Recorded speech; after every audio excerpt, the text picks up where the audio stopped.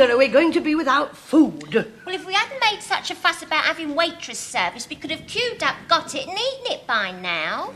When you're on your feet all day, the least you can expect is to sit down and rest at lunchtime and have your food served to you like civilized people. My stomach is bubbling like an atomic power station. Well, from where I'm sitting, there's a lot of fallout. We've only got half an hour left to have our dinner. Lunch. What's the difference? What do you have in the evenings? Supper. Only the working class have dinner and supper. Professional people like ourselves have lunch and dinner. Now, look, I'm not working class. I live in a detached house. Captain Peacock, I live in a flat, but that doesn't go to say that I don't lead a very refined life. And in my little nest, we have supper. Well, Captain Peacock wears a dinner jacket, you know. Lady Peacock sails down the stairs in her tiara. Fancy a sherry before we have the baked beans on toast, he said. No, I think I'll wait and have mine with the cocoa. Don't be facetious, Mr. Lucas. Right, I've had a word with that canteen manageress. I put on my best smile.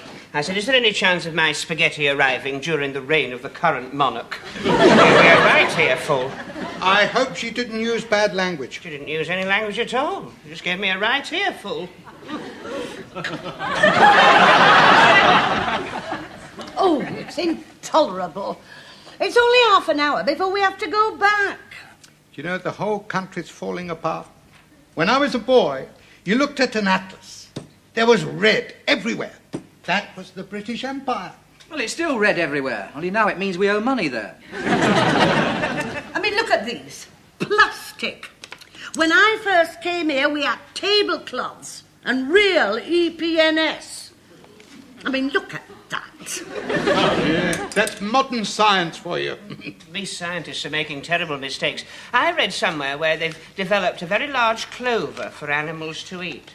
Now they find out that they're so big the bees can't pollinate them because their noses aren't long enough. What are they going to do? They're going to breed bees with longer noses. I didn't know they did it with their noses. You want to watch Richard Attenborough? Does he do it with his nose? No, he's the one that runs about in shorts, telling you how the world began. Apparently it all started as thick soup with little orgasms crawling round. Organisms. Oh, well, little creepy things crawling in it. In that case, when I was in the kitchen just now, it's all starting all over again. You know, it's amazing to think that out of all that soup came all the flowers and plants and animals, and after millions of years, a sort of man developed. Yeah, and all of them are different types. Yes, indeed. Some of them live in detached houses and some of them in semi-detached. Well, as a superior detached individual, would you like to go and have a word about our grub? Well, that won't be necessary. There's a far simpler way to get in touch with those whose evolution is not advanced enough to enable them to communicate on an intellectual level. What's that, Captain Peacock? One we used to use in the army. Why are we waiting? Why are we waiting? Why are we waiting? Why are we waiting? Why are we waiting? Oh, come let us adore. Oh, come let us adore. So, you're the ringleader, are you? Me, the ringleader? Never on your life, darling. I was just expressing a concerted opinion. Does one of you wish to complain, then? We all do. Right, what's it all about? Let's have it. We have been sitting here for half an hour and nothing's arrived. Except you. Right, I'll tell you what I'm going to do. I'm going to go out there in the kitchen and I'm going to tell everyone to make yours a special order. Oh, thank you. Last! One more word, you won't get anything at all. In that case, we shall complain to higher authority. I couldn't give a monkey's who you complain to. As far as I'm concerned, you can come down here and run it yourself. If you don't mind my saying so, they couldn't make a bigger cock-up of it. It's all very well for you sitting out here like a wrinkled old prune. I'm too short in there and I've got a poison finger. Cancel my toad in the hole. I take great exception to you calling a senior salesman like Mr. Goldberg a wrinkled prune. Your whole manner is offensive, your appearance is unhygienic, and your emotional outbursts suggest that your mental balance is disturbed. You should see a doctor. You're the one that should see the doctor. I have no reason to see a doctor. In that case, I'll give you one. Now, if I'd had my dinner there, I'd have thrown it in her face. Lunch. He was so angry he forgot he was detached. Let me see that I've got this right. Mrs. Slocum was sitting, the canteen manageress came in, and Mr. Goldberg complained because she'd served him poisoned prunes. Not quite right, sir. We all complained because we hadn't been served at all. But where did the prunes come in? They didn't. You haven't been listening. That woman was very obstropolous with Mr. Goldberg and Captain Peacock. She said he had a face like a wrinkled prune. Captain Peacock had a face like a wrinkled prune? No, Mr. Goldberg had a face like a prune. Yes, I suppose he has, but I'll make a note of that. No. Mr. Goldberg didn't like it at all. In fact, he was very upset. Then why did he order them? Order what? Prunes! He didn't order them. Well, in that case, he can hardly complain if they didn't arrive. Excuse me, I don't want to get involved in this, but wouldn't it be better if you crossed all that out and got on to the next bit? Well, that's up to you. I see you have a complaint about the spaghetti. Now, did the spaghetti arrive badly cooked? I really couldn't tell you. All I know was it burnt my ear. I've heard of testing the baby's bathwater with the elbow, but that does seem a very strange way of testing spaghetti. I wasn't testing it. I was just complaining because it was so long. Long spaghetti. I should have thought you could have cut it. No, that really is a very trivial complaint. I certainly can't take that up in your behalf. Perhaps we might get somewhere if Captain Peacock told Mr. Rumbold about his toe. That should cook a goose. You will regret saying that. What's all this about a toe? Ah, well, that happened just after I'd cancelled my toad in the hole. This woman and Captain Peacock had a heated exchange and she stamped on it. And we was all witnesses. Now, that I have got very clearly. And you certainly have cause for complaint. Canteen manageress had no right whatever to stamp on Mr. Humphrey's toad in the hole. Yes, that just leaves one thing further to clear up. What is that, Mr. Rumbold? Oh, the cooked goose. Told you. Enter. Excuse me, Mr. Rumbold, I don't normally interrupt a meeting like this, but there is an emergency. There's a deputation to see you from the canteen kitchens. Well, tell them to make an appointment. Yes, Mr. Rumbold just can't see anybody, nilly-willy. I shouldn't tell them to go away if I was you. They're in a very, very agitated mood. And the Thai chef's livid. Somebody criticised his toad in the hole and he's waving his chopper about. Oh, well, show them in, Harmon. Kindly step this way, brothers. That's Maple, vegetables, Fleur, fish, young Henry, trainee dog's body, Signor Baroli, master chef, and Mrs. Yardwick, manager Hess. Thank you, Harmon. Well, right, very good, sir. Right, let's have it out. I'm fed up with this lot. I've had it up to here with them. The chef must be drowning in it. Quiet, Lucas. That's typical of him. All lip and let's have a look at your knockers. That snooty one's all mouth and trousers. And as for her, she's just dead common. Oh, how dare you! Go on, tell her you live in a detached house. You shut your cake hole, you. You are common. Not as common as what you are. My mother always said, common is as common does. And what's that supposed to mean? I don't know, but she always says it when my dad blows his nose on the tablecloth. Look,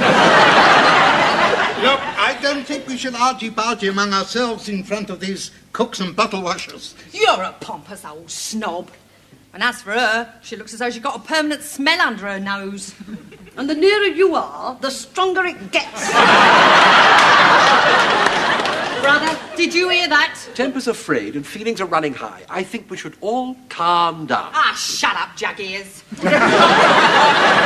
How dare you speak to senior management like that? I don't have to speak to you at all. I should go to Mr. Grace and get a personal written apology. Andy Armo.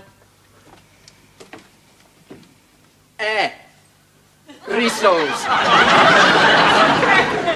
Well, how about that? Yeah, that's a sort of attitude we have to put up with all the time. I'm glad it's all come out.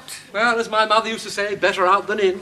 My mother used to say that, but I didn't like to mention it. Well, I hope you got a verbatim report of everything she said. No, but I shall make a note of it now. She called you jug ears. Yes, I remember that. And she said Captain Peacock was snooty and all mouth and trousers. Mr. Lucas, let it be recorded, was in her opinion all lip and let's have a look at your knockers. Is that spelled with a K? I don't know, I've never seen them written down. Here, she said I was dead common. Yes, well, we won't make too much of that. And she said I walked about with a smell under my nose. I can't imagine where she got that idea from.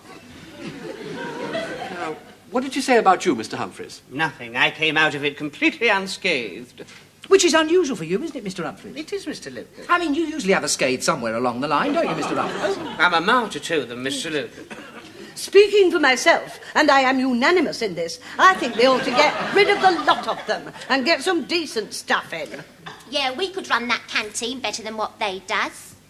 Do, Miss Brahms. Yeah, well, we could run the canteen better than what they does do. That don't sound right, do it?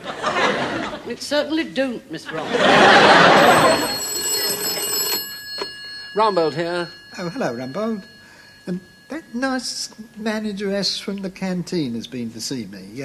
Apparently there have been a lot of complaints about your lot. He wants a written apology. Yes, well, I intend to take a very firm stand on this, sir. She was very aggressive indeed, and my department feel that the whole canteen staff is incompetent.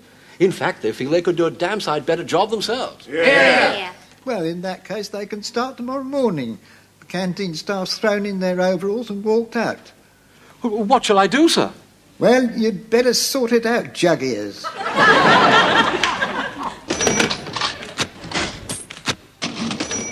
Miss Brahms, if you hadn't opened your mouth, we'd all be on our way home by now. Well, we said we could do it, so it's up to us to acquaint ourselves with the kitchen and make a plan of battle before we serve lunch tomorrow.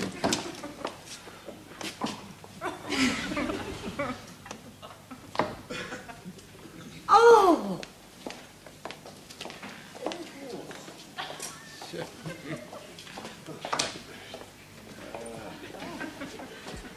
Just look at it. There's muck everywhere. If my mother saw this, she'd have a fit. Oh, to think we've been eating the food what they've been cooking in here. It's like the Marie Celeste. They've even left something on the stove. Oh, that's my toad in the hole. Well, let's not be daunted by the prospect. As the chief instructor on my Royal Army Service Corps catering course used to say, cooking requires very little intelligence, otherwise women wouldn't be able to do it. Well, if that's the way it's going to be, I'm going. Come on, Miss Brahms. Present company accepted, of course. We've all heard about your culinary expertise, and naturally I shall expect you to be my chief assistant. Oh, you've elected yourself boss, then. Somebody has to get things organised, Mrs. Slocum. Now then, which of us can claim some cooking experience? Lucas. Well, I boil a nifty tin of baked beans. I see. Lucas, preparation, serving, and washing up. Miss Brahms. Oh, she's had a lot of experience in the kitchen, only very little of it to do with cooking. Let us be serious, Mr. Lucas. Well, actually, my mum does most of it. What happens when you're on your own? Oh, well, I get a bit of garlic sausage and I fry it up with some onions and bubble and squeak. No wonder you're on your own. I can do azuki masaki. What's that? Oh, it's sort of eggy meaty thing on a stick. Where did you learn to do that? Well, I had a discreet boyfriend and he fancied a local dish. I said she had a lot of experience in the kitchen. You've got a one-track mind, you have a dirt track. I once made some toffee. We had to throw away the tin. It cost £37. It must have been a very expensive tin. Yeah, my teeth were in it. You know, I've helped my mother in the kitchen ever since I was tall enough to see over the edge of the table. When she was making bread, she used to give me bits of dough to play with, you know, and I used to make bread men and put currants in for eyes and buttons. One day I put a bit of candied peel where I shouldn't have done, and I couldn't go in the kitchen for a fortnight. Sir Humphreys, we don't often have bread men on the menu. Is there anything else you can do? Well, let me try and give you one of my typical menus. Oysters Rockefeller, quails in aspic, deviled lobster with mange tout, followed by baked Alaska and marron glacé. Of course, if we've got visitors coming, I do something special. This is a canteen, Mr. Humphreys, not a trade union dinner. Now, what about you, Mrs. Slocum? Well, I just do simple cooking to my own taste, but you'll never see a dirty plate in my kitchen. And if there are any leftovers, my pussy gobbles them up in a flight. Well, I vote that Mrs. Slocum is the chef. Yeah. Right, let us agree then that Mrs. Slocum is head cook, but we'll all have to pull together to get the meal prepared and served. Right, before we muck in, we better muck out. Come on, let's get this washing up done. I'll wash, you wipe.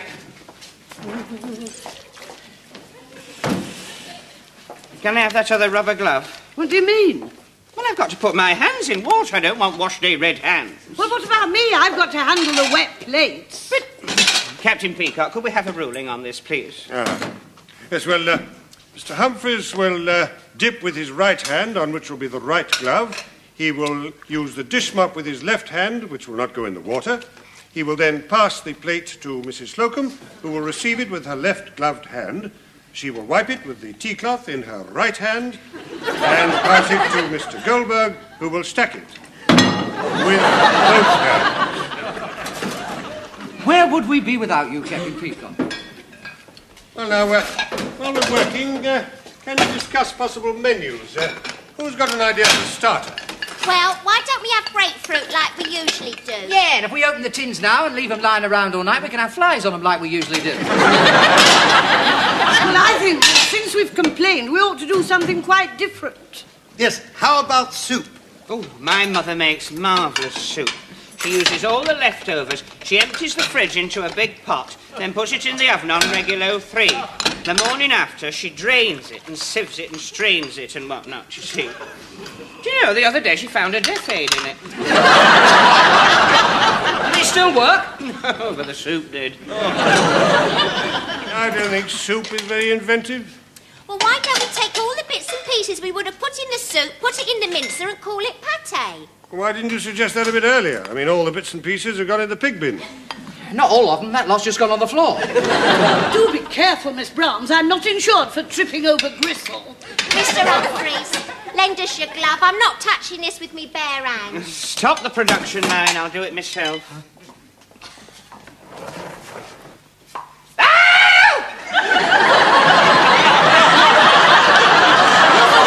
Mr. Humphreys? Don't be silly, Mrs. Slocum. Only women are frightened of mice.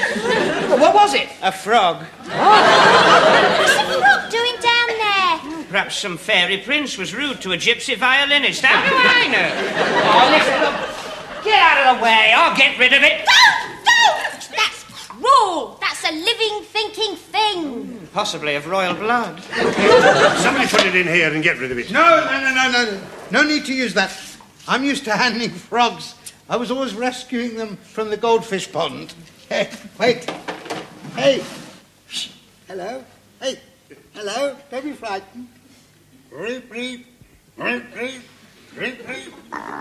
Blimey, they're having a chat. Reep, reep. Reep, reep. Rope, rope. He must have said the wrong thing. It's just jumped through that hole in the skirting board. Here, bung it up with this dishcloth, then he can't get out again. Don't do that. It'll starve to death. Well, we can unbung it before we go home. What I want to know is, how did he get up here in the first place? It probably came up with the watercress as a tadpole. Well, as we haven't had much success with the first course, can we attempt to decide on the main dishes? Captain Peacock, are you sure you're not overtaxing yourself, licking your pencil? Let's get on with your work, Mr. Lucas. They used to make a very good steak pie. Maybe the recipe is still here somewhere. Oh, it's no good producing the same dishes that we've been complaining about. We've got to come up with something quite different. Something, French, for instance. Well, if you'd let me have my way with that broom, we could have had frog's legs, couldn't we? It's all very well talking about what we're going to give them. We don't even know what's in the larder yet. Well, that point had just crossed my mind, Mrs. Slocum. Yeah, just after Mrs. Slocum said it. one whole pig, one whole sheep, and one hole in the wall with a frog looking through it.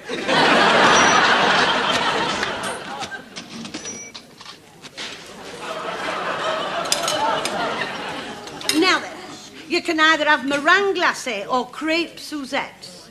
I'll have both. Do you know, that's the best curry I've had since I was at Wolverhampton. And that shish kebab was just like you get in a Greek restaurant. Can I have the recipe? Well, it's just a question of knowing how to do it. Coffee to follow, Mr. Harmon? If I may, Mrs. Slocum. It's the best food we've ever had at Grace Brothers. I agree. Well done. The best curry I've had since I was in Wolverhampton. Thank you.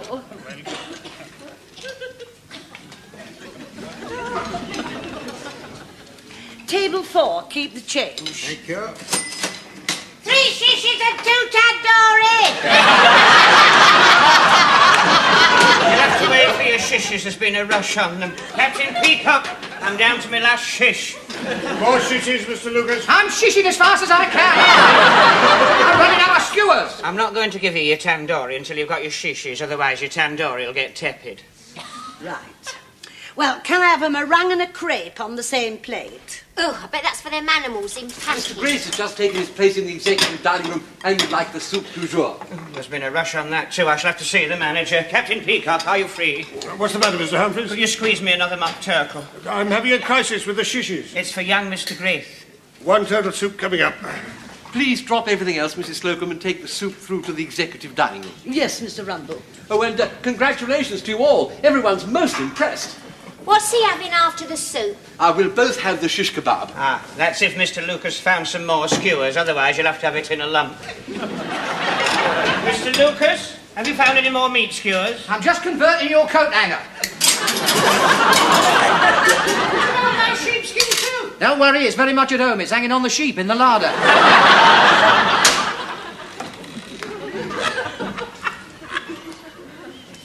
By the time the doctor came, I was covered in bandages from head to toe with only one eye showing. Oh, dear. Whatever did the doctor say? He said, I don't like the look of that eye. Now, here's your soup, Mr. Grace. Real turtle. Oh, well, good. I like something with a bit of body in it.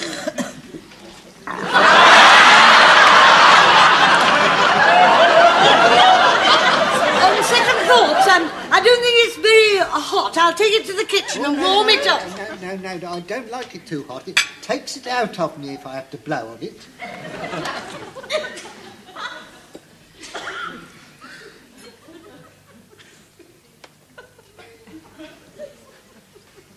You can taste the turtle in it. Or something. Well, I'll leave you to it then. Oh, Mr. Grace, the bowl is very full. Don't drink all of it or you won't have room for what's to come. I'm enjoying it.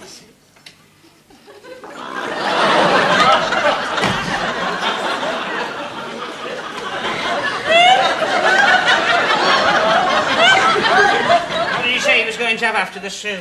Either a stomach pump or an ambulance. There's your crepe and your meringue. And there's your shishes. They've all shriveled. You were too long.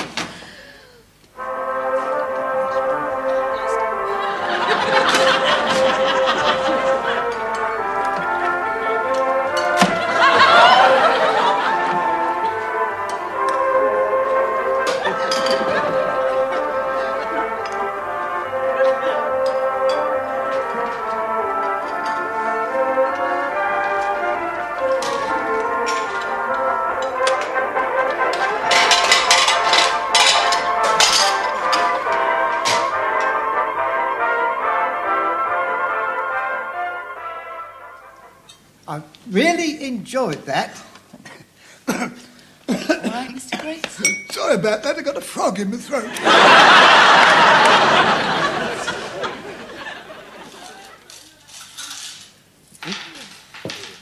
Whew, I'm still glowing from the compliments. They said it was the best lunch they've ever had. Well, we said we could do better than the others, and we did. How much did we take? £98. Ah, and what were the outgoings? Chinese takeaway, 15 quid. Indian takeaway, £32.50. Greek takeaway, £59.25. Which makes a net loss of... £8.45p. Thank you, Mr. Goldberg. 8.45. If we keep that up every day, we'll be broke in a week. Well, we could raise the prices. Well, that wouldn't do much to help my feet. No, or my wash-day red hand. Well, the regular staff won't come back unless they get a written apology. Well, in times of crisis, the British have always stood firm by their ideals. On the other hand, we as a nation couldn't have got where we are today without knowing how to compromise. I quite agree. Gather round, everybody. Now then, how does this sound? We, the undersigned... Oh, very good. Humbly apologise to the canteen staff of Grace Brothers for complaining about the food, the service, the hygiene... And that cow of a manageress.